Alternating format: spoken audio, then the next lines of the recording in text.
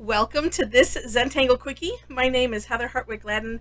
I'm a Certified Zentangle Teacher, and today we're going to take a look at the Tangle Cross Your Heart from Jenna Black. This is a neat one. You could, I can see multiple uses, multiple ways to decorate this, and it looks really cool and not too terribly difficult.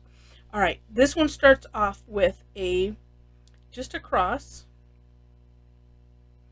Trying to see how center I get. All right. Well, and some are long and some are short. Oh well. Okay. After you place your cross, then we're going to, and actually I'm not going to, let me start here. We're going to do a series of, it's kind of like two sets of C-shaped curve lines and in between these spokes. So starting at one, and now let me just share really quick course correction thought. If these are a little too long or a little too short, you can use this step to course correct a little bit. So if they were too short, you could, using the take off and land concept, which would be to kind of trace over the line already, you could extend it a little bit and then do your two C shapes. Or like I think I'm going to do right here is I'm not going to go up too far. I'm going to kind of start right after this and yeah. And like that, not going up too high, because I made these ones a little bit big. But it's one of those things where you can play with it, right? Another thing that I aim for, sometimes it works and sometimes it doesn't, is, so when I'm doing this first C shape, I'm aiming to line it up here, just eyeballing it, you know, and then continuing. That's my goal. All right. Next step, we're going to add in what's called the onion dome. So starting anywhere, what we're going to do is pick one of these C's, and I'm going to go halfway from one to halfway on the next one. And the onion dome is kind of an S shape. For this, I'm going to probably pull it out straight a bit. I'll have to think about it. Yeah, like that. It's kind of an S shape. And so just, I like to do both sides and then to the middle. There seems like there's something else. Oh, it makes me think a little bit of the top of poke leaf. And that one I do kind of in, that one I do going up, but I can almost do it in one stroke. Where for whatever reason, this way, and it's like I said, it's similar. I like to do it in two. And I think especially because I'm trying to line this up. So I'm aiming for this peak to go down. Peak to go, that doesn't make any sense, does it? To end and have it line up here. Oops, and then I want to go halfway.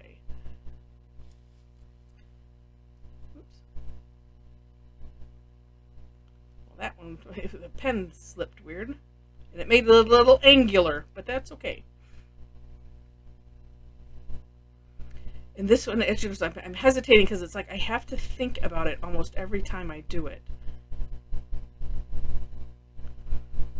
And that's okay. Do that, air draw, whatever it takes. And then last one. And there we go. And so as you see, it makes it a neat flowery type of tangle also. And I'm going to dare say, if you drew this big enough, it could turn into a reticula that you could then put other tangles in. We are going to decorate it in a moment. I have one more step, and that is where we have these peaks. And this way I'm looking at it right and saying the right word. What we're going to do is we're going to essentially mirror this kind of curved V. And if it helps to kind of come out, you know, of that line, so the takeoff and land idea, like that, and going down. And I need to fill that in a little bit better. So just a curve line, you have it kind of line up, and it depends, like some of mine have, you know, get a little bit wonky. And it's still okay, as you can see. And what we're doing is we're making these into little hearts. And some of them, just depends on how they turned out, look like they're like hollowed underneath this. And for those that don't know, to hollow the hollow technique is the art of drawing behind. And I found it helps to kind of take off and land idea again, tracing over a little bit, coming down, doing the same on the other. So that way you kind of get a natural curve, and then depending on how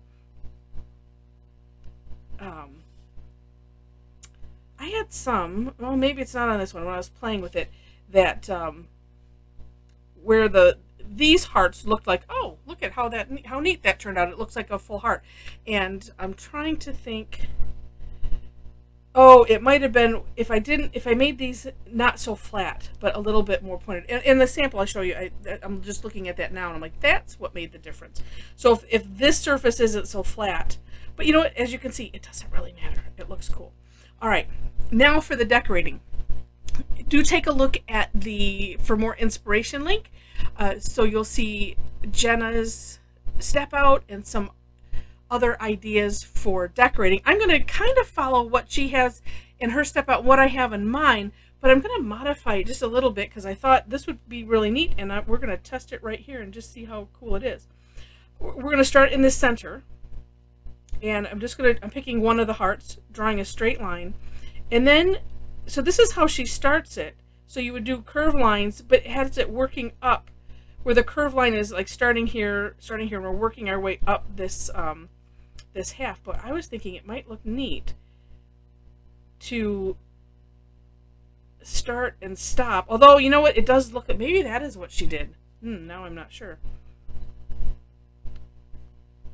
So I'm like starting at the same place. Oh, I guess at some point you kind of have to do this. Okay. And if that made no sense to you, that's all right. So I'm starting at, at the same point versus like right here, just because I don't want to, well, no, I guess I could trace over. Well, that looks cool. I did it the other way on the sample I'll share in a minute. And actually I might just do a little pause thing and I'll finish these up. But see, and I don't want to have to trace over too much and then make it really dark here.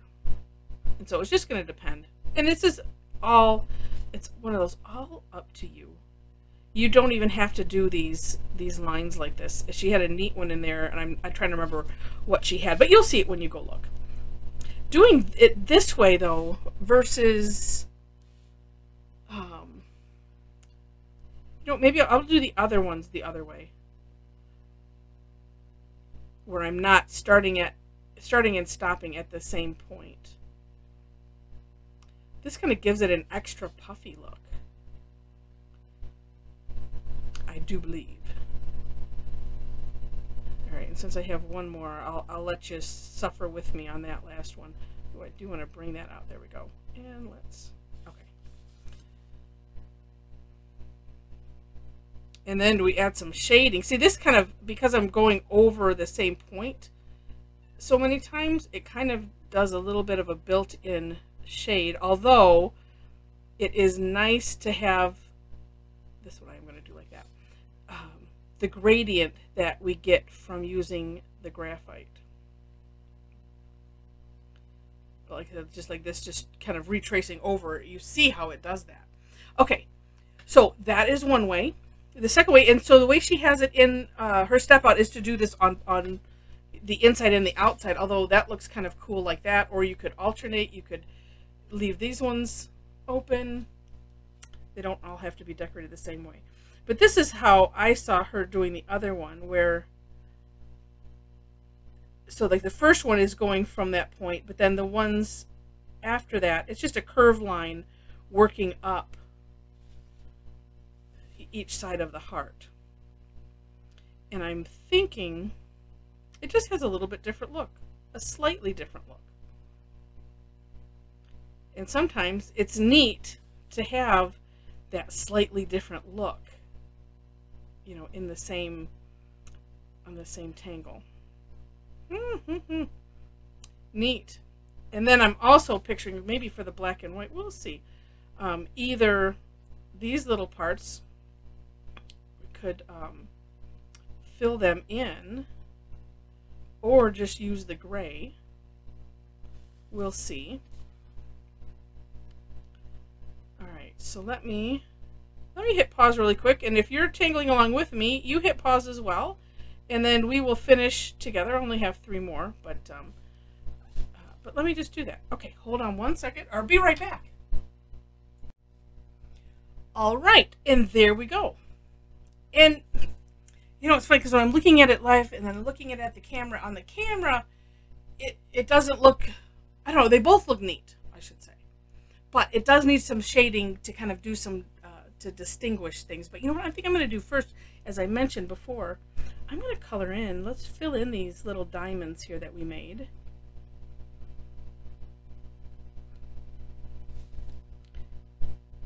And, you know, and I'll tell you what, right here, see, this one is kind of squishy.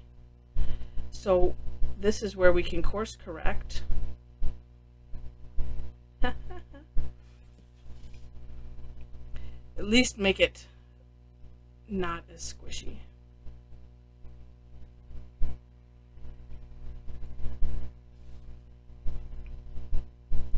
I love the course correct. And then too, I should make sure that all of my little lines have hit.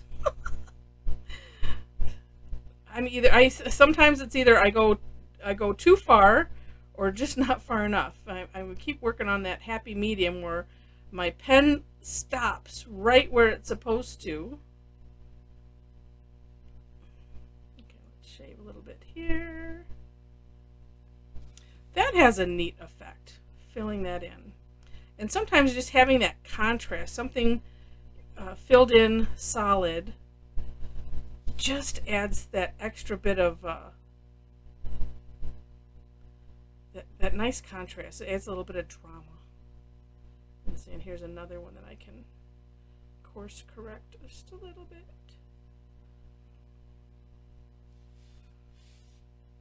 Oh yeah, neat. Okay, so now let's try some graphite. Now, as I mentioned, you wouldn't necessarily have to put some here, but there's something extra nice about that gradient. And I just put it right in that dividing line. Let's go a little bit to either side like this. Oh yes. And that just does something. It makes it even more poofy. Wow. That's my technical term for today. Poofy. Look at that. How neat. And then,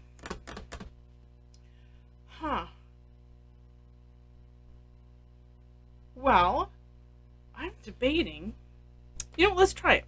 I'm debating. I didn't tell you what it was yet. I'm going to put some on the outside here. So what we're going to do is we're going to pop that first section we did. We're going to pop that above this bottom. Well, what will end up looking like a bottom row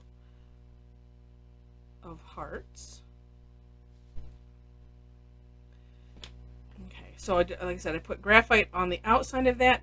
I'm not going to bring it out too much because I don't have a lot of room here.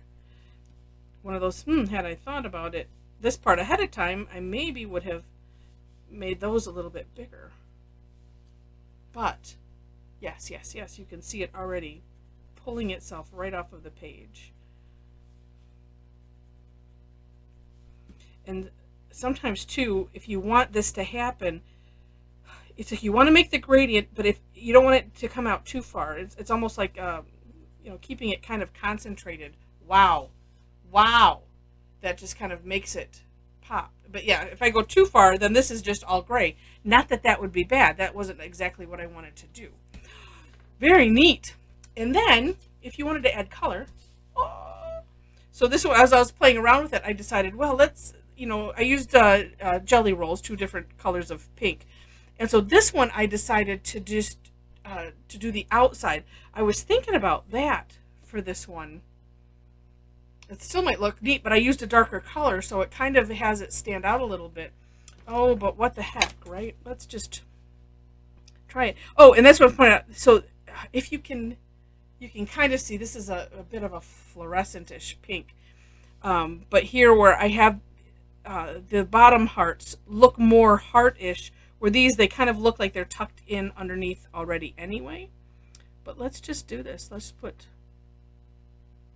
And I did use the graphite in that little diamond. So I'm just making a ring. Well, actually, I could go up into that. Couldn't I? Of course I could. Let's see what this does. Well, let's see what it does. I know it's going to do the same thing. I just want to see how cool it'll look with these colors. All right.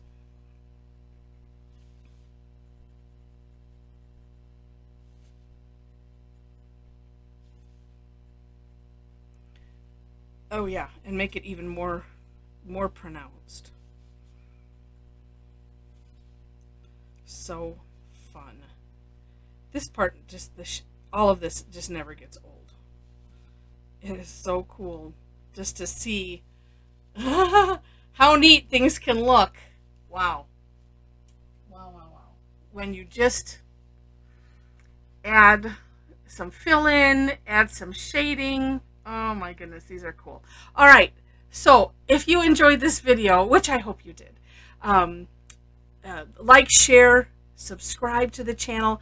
I am very appreciative of, you know, any of those that that you would like to do. That helps me out a lot, and I appreciate it.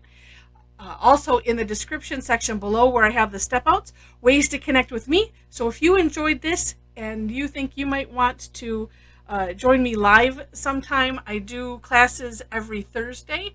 Information is on my website. Just click on the classes/sessions link. And I was just thinking, I usually keep the codes to the free classes there, but there are ways to follow me, and I think I have that on there as well. But all of the ways to connect with me are there on my website, so would love to connect with you and have some fun tangling.